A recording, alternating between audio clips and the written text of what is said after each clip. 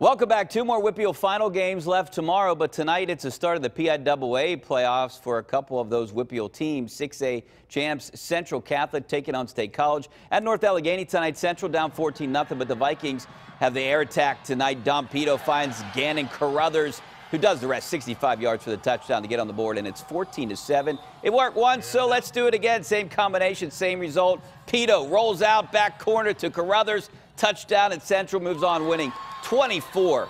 4A at North Hills. Thomas Jefferson.